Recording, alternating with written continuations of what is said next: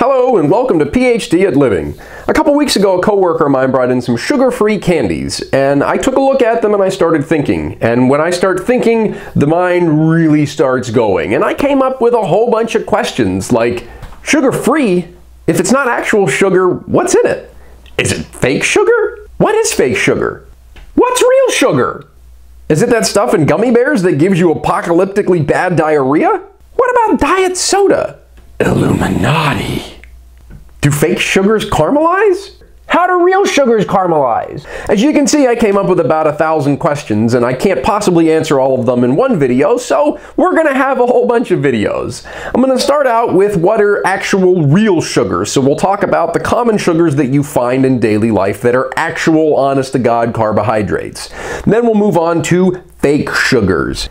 Laser. Part 1 is going to be sugar alcohols, things that are pretty close chemically to actual sugars, but are different enough that they deserve their own category. In this one, you'll find out why xylitol gives you really bad diarrhea, and how you can make explosives out of fake sugars.